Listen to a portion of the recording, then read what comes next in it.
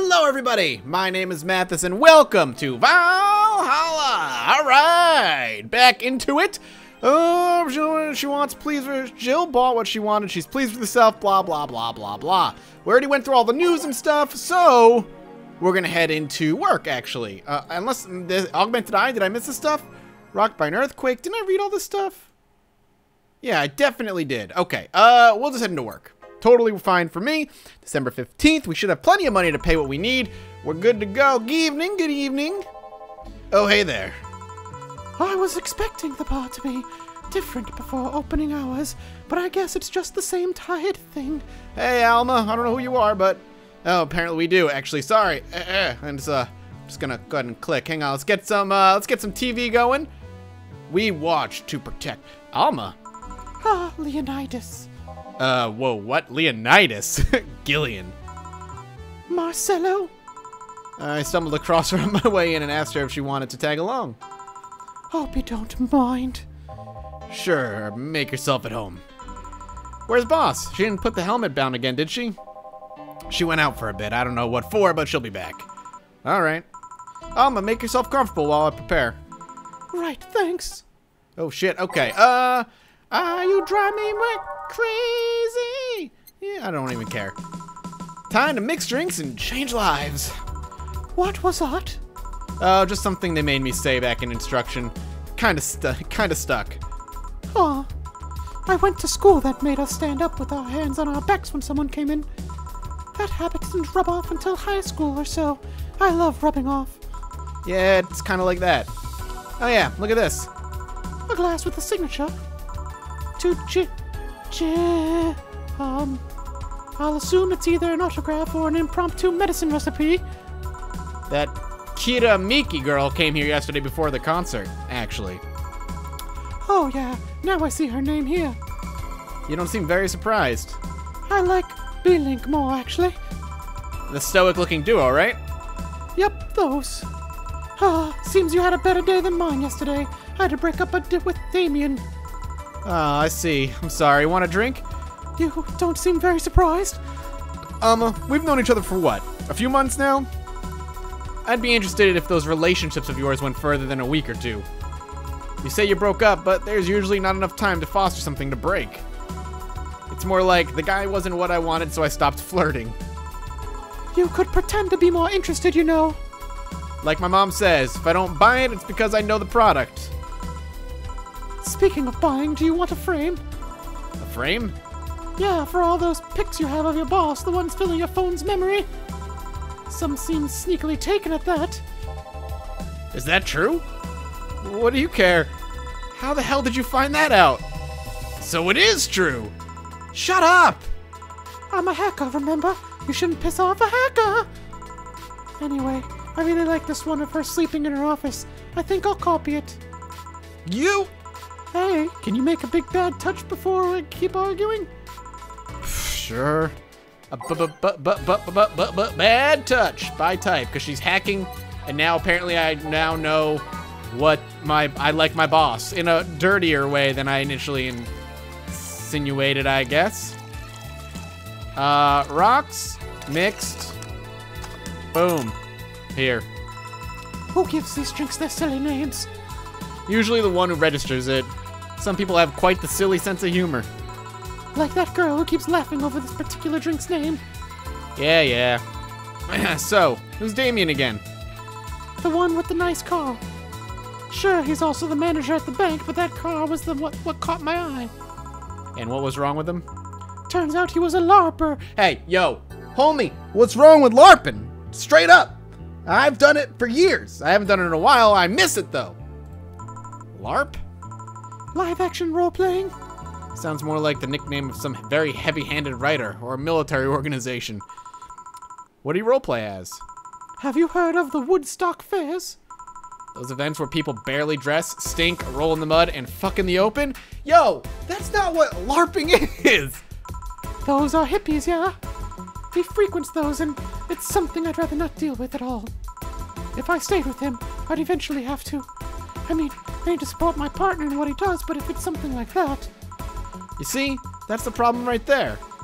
You say breaking up like you had something formal, but most of the time you're still getting to know him. Think about it. Have you ended your longest-lasting relationships for things like those? Okay, sorry for not using the right word or whatever, but I'm still sorely disappointed. But at least I'm trying to get some action. When was the last time you spent the night with someone else? Last night. Your cat doesn't count. A year ago. It was messy. See? I mean, I have no idea how you deal with that. If I were you, I would have pushed fuckboy over there into a closet ages ago. Fuckboy? People have different needs and priorities. Yes, but don't you miss having the warmth of someone else at your side? Using them as a pillow, mixing your perfume with theirs, putting your head on their chest, listening to them breathe as they pet your head, dozing off knowing they're there, watching you, protecting you. You're making me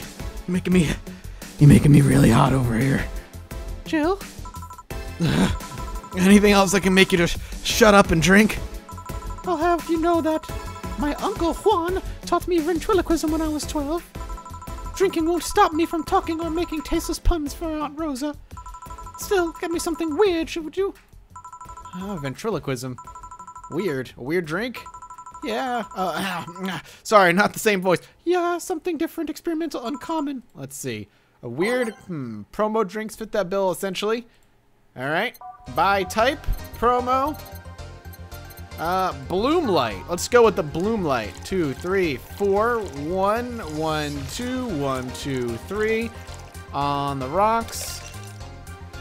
Aged, mixed. Boom. Here you go. Yeah, this fits the bill. It's a promotional drink made to commemorate a movie. Red, they leapt at the chance to sell drinks that would be unmarketable otherwise. Oh. You know, your orders are weird today. They are? Yeah, usually the first thing you ask for is a Brandtini, and then something like a Cobalt Velvet or something similar. Well, I sometimes feel like I need something different, you know. Something tells me part of the reason you left this Damien is because he was too deep into routine. Maybe. Hey, speaking of routines, as a hacker, what's your opinion on the whole Alice Rabbit thing? Well, that's the silence of somebody who just heard something stupid. Stupid enough to warrant the speech they've prepared just for occasions like this. As always, very perceptive of you. You know, decades ago there was this group of people that hacked simple sites with an agenda. Can't remember what they were called. I just remember that it was just pretty petty vandalism. Anyway, everyone that participated started using the same name.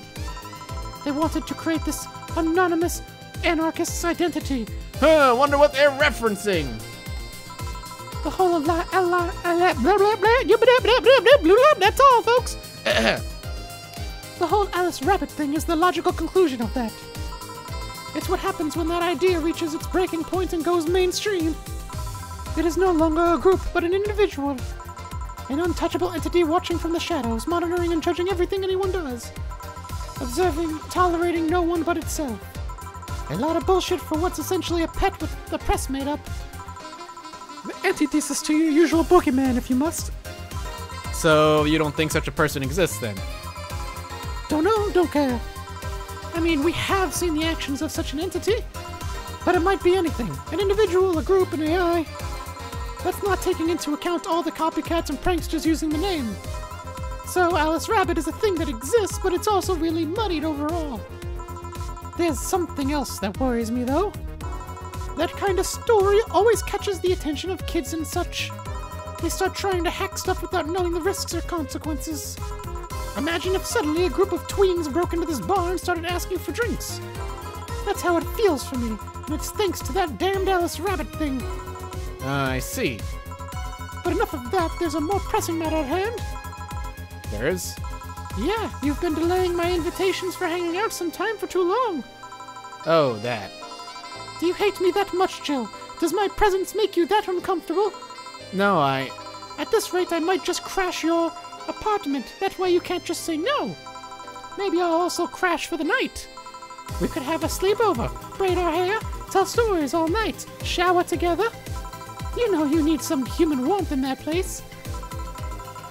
Your tits alone would fill my entire bathroom. This is getting weird. Man, you react too nonchalantly. It's no fun.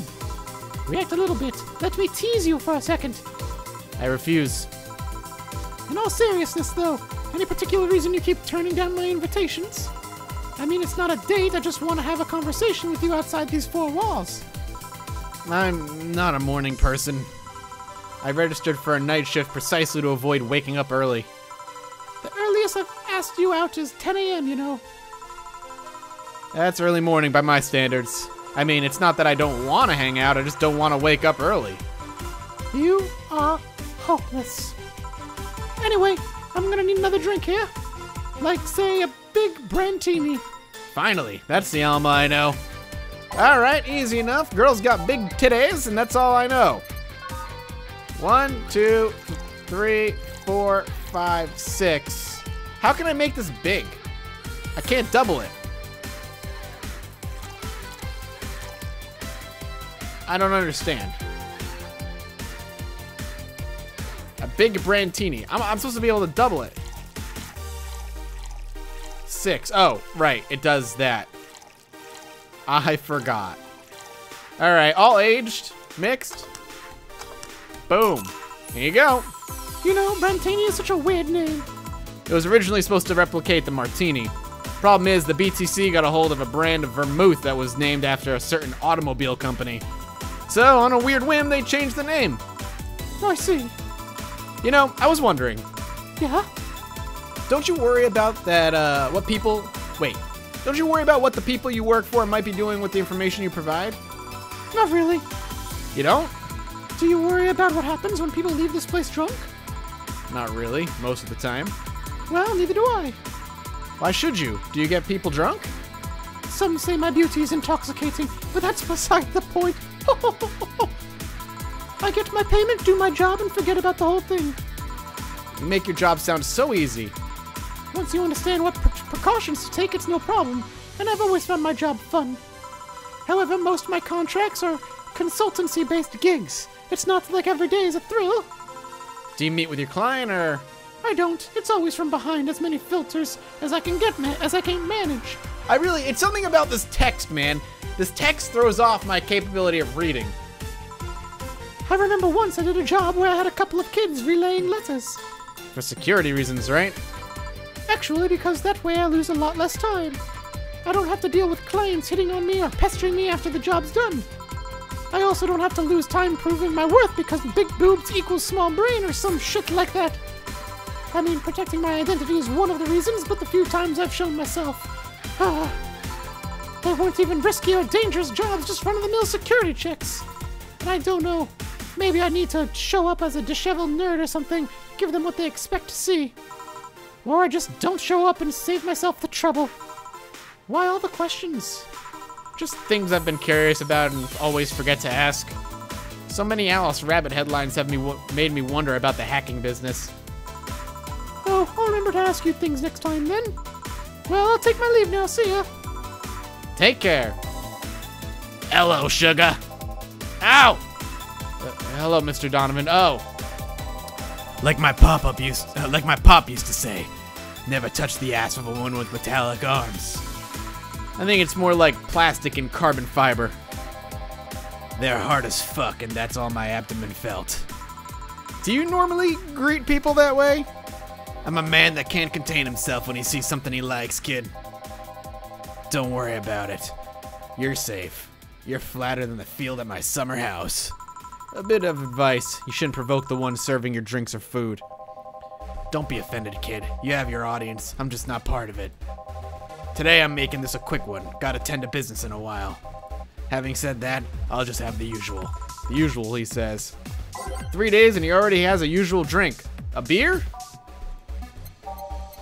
I think? I can't remember. Oh god, this is the gameplay part. The usual. Glad to see that being offended doesn't affect your service. I'm not offended, just irked. What brings you here today, Mr. Donovan? That girl I interviewed yesterday is coming again in a couple of weeks. So I was working to clinch an exclusive interview. Did you succeed? Who the hell do you think you're talking to? I'm Donovan D. Dawson. I always get what I want. Sure, I had to blackmail the editors of other outlets, but the end result is what matters. I see. Wait, blackmail? You'd be surprised at the kind of stuff you find out when you get the right people drunk. Hey, the signature on that glass over there. Oh, yeah? That big-tittied Lilum was here. She came yesterday before the concert, yeah. Anything juicy come out of her visit? No. Gossip-worthy? No. Tabloid-worthy? No. Come on, there has to be something. Well, her love for what she does is so honest and pure that anyone who tries to ruin it should be ashamed. Oh, don't give me that shit. Throw me a bone here, anything. I've got nothing. Everyone has a price. How much for you to spill the beans? I'm serious here. She said nothing that could be used against her, or that you didn't already know. Fine. Hey kid, do you think Lilum have nipples? Excuse me? I mean, I've seen a couple of pornos where they have them, but that could be modded, you know? So yesterday, while interviewing the singer Lilum chick, I kept wondering if those tits had nipples. I mean, I'd be fine without them, but the curiosity is killing me. But I'm even more curious about the engineers that design them. Can you picture a room full of people discussing whether or not the tits on a Lilum look good? A bunch of guys and a lesbo engineer wondering if the latest model's vagina is good enough? Man, God bless those sons of bitches. Any interesting preview of tomorrow's news, Mr. Donovan?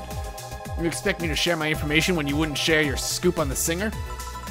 How can one share when there's nothing honest to share?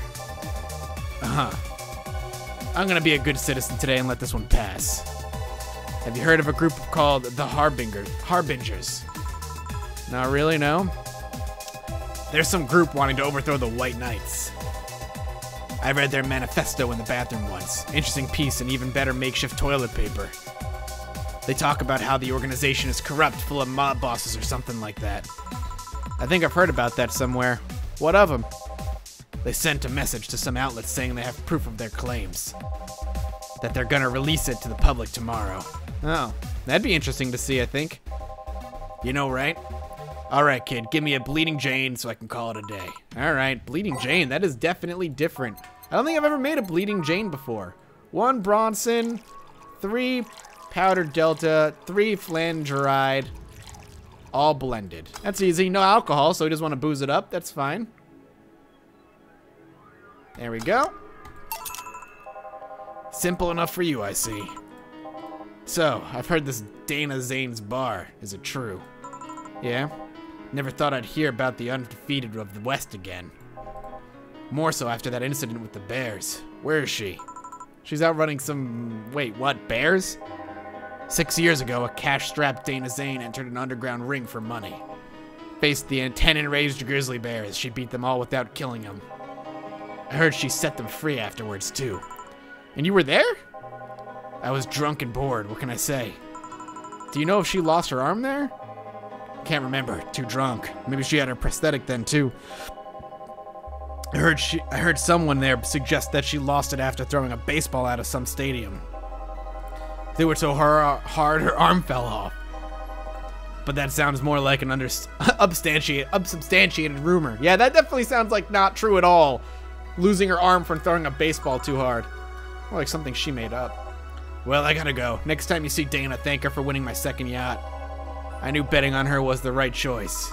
Please come again. Yeah. I'm sure she will too. Oh, I'm on break. Shit, son. Breaks are coming fast and furious. So this is where we're gonna end this episode. Thank you guys so much for watching. We'll be back tomorrow with some more Valhalla, and I'll see you next time. Bye-bye.